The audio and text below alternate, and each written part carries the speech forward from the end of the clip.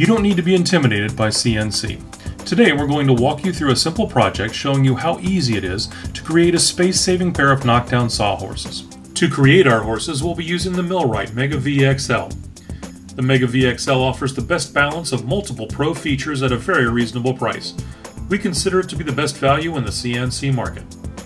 In this video we're using the Vectric VCarve Pro software, which we think is the easiest CAD-CAM program to learn and to use. You can draw your project directly in VCarve, but for this exercise we're using a drawing that has already been created. All we need to do is open the file. Next, we perform job setup. For this project, we get rid of the offset and set the thickness to 18 millimeters, the same thickness as our plywood. I noticed a mistake in my drawing. I could just manually redraw these lines. But the easiest way to fix it is to use the Extend Vectors tool. Just click on the two open vectors and just like that it's fixed automatically. Now I'm going to return to the job setup screen and change my unit of measurement to inches. This isn't strictly necessary, but it's simply the system of measurement I'm most familiar with, and our tool bit is 1/4 of an inch spiral bit. Next, I'll add some fillets to the interior 90-degree corners. Fillets make it easier to assemble and disassemble the sawhorse. They also allow the mating pieces to become fully seated in the corners, which would otherwise be a problem as a round router bit cannot cut square interior corners.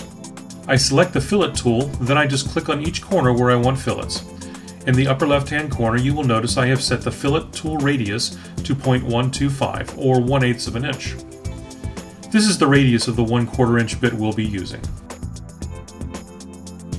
The program was telling me that some of my vectors were not joined. This is an easy fix though. I simply highlight the entire drawing, then I select the Join Vector tool. Click Join, and now all the open vectors have been closed automatically. Now it's time to switch over to Toolpath Creation. Select Switch to Toolpath Commands. On the Toolpath screen, highlight the entire part. Select the Profile Cut tool. We've set our start depth at 0 inches and our cut depth to just slightly more than our workpiece thickness, so that our cuts will go all the way through our workpiece. We select our 1/4 inch spiral bit and ensure everything is set up properly for our bit.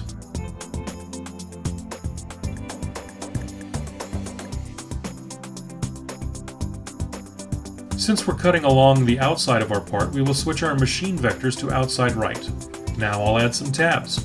Check the Add Tabs to Toolpath box. Click Edit Tabs. Then, select where you want to place your tabs. Tabs are very thin, narrow strips where we are telling the router to skip over. They are useful for keeping your project positioned as the router cuts it out. After that, I reduce the number of passes the machine will take to complete the cut. The software defaulted to 7 passes, but I'm reducing it to 4. This keeps the path depth smaller than the diameter of the bit, but not so small as to be overly time-consuming. Now I'm ready to name the toolpath. It's good practice to create a name that is specific to the part rather than just leaving it as the generic Profile 1, Profile 2, and so on.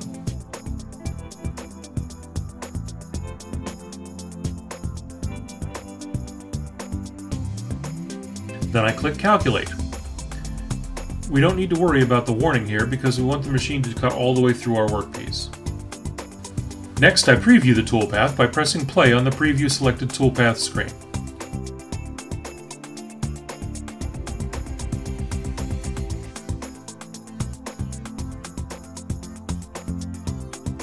Now I need to save the toolpath. Check off the toolpath, click the floppy disk icon, click Save Toolpath, and finally save to whatever location you want the file stored. Now this part is ready for our GCode sender, but we're not ready to fully move to the GCode sender and the machine yet. There is still another part we need to create a toolpath for. Just like the first part, we need to open our file.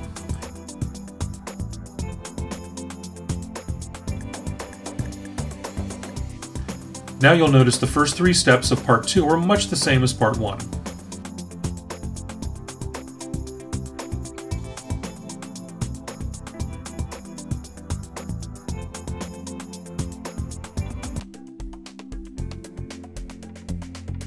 Part 2 did not require any corrections, so we moved directly to joining the vectors. Changing the view to inches, and adding fillets.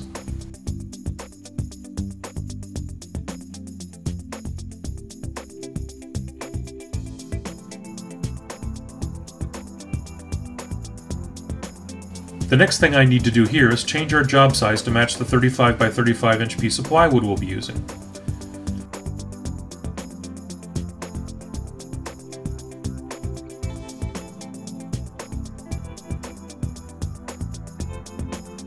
We also need to copy our piece since we'll need 2 legs.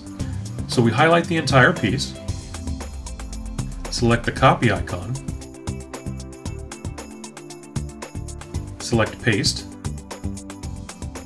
then move the copied part off the top of the original part.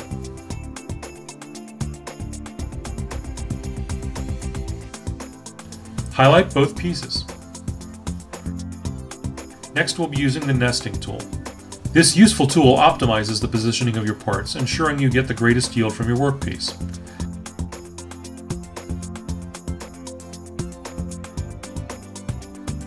Since I had plenty of room, I ended up moving my pieces a bit more to give myself a bit more margin between the two.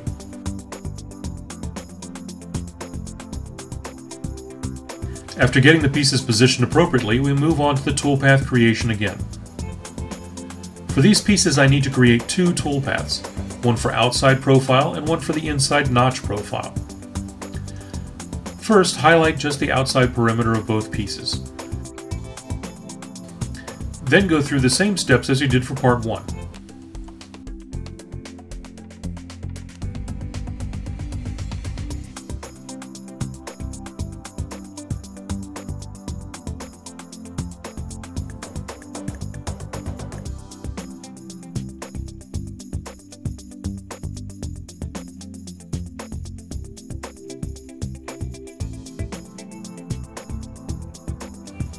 Then select just the profiles for the interior notches.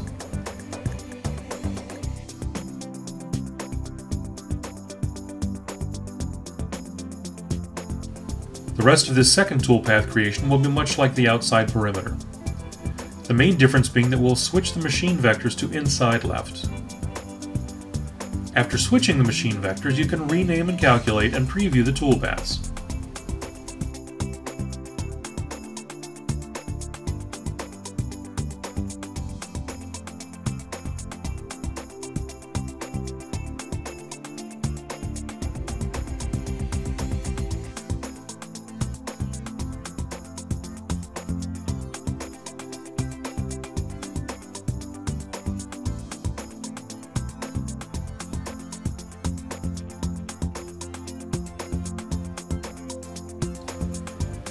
Finish up by selecting both toolpaths and saving them. Since we are using the same bit for both toolpaths, it is most efficient to select the radio button that saves both visible toolpaths to one file in the Save Toolpaths menu. Now you're ready to move to the G-code portion. G-code simply translates the information from the CADCAM portion into a language that the CNC machine can understand. We are using the Universal G-code Sender available to download for free directly from MillRight's website.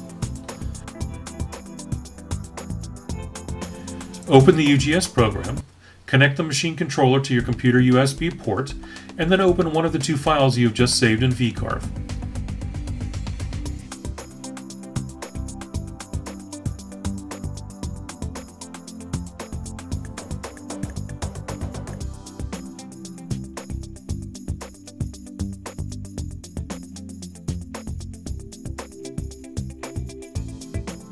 After you have your machine homed and have set your 0 point, you are ready to turn on the router and press the play button in the UGS window. Make sure you turn on your router before you press play.